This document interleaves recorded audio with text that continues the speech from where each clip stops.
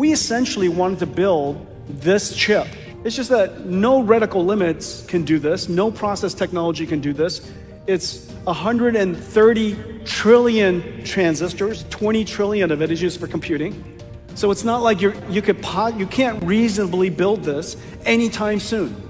And so the way to solve this problem is to disaggregate it, as I've described, into the Grace Blackwell NVLink 72 rack. But as a result, we have done the ultimate scale-up. This is the most extreme scale-up the world has ever done.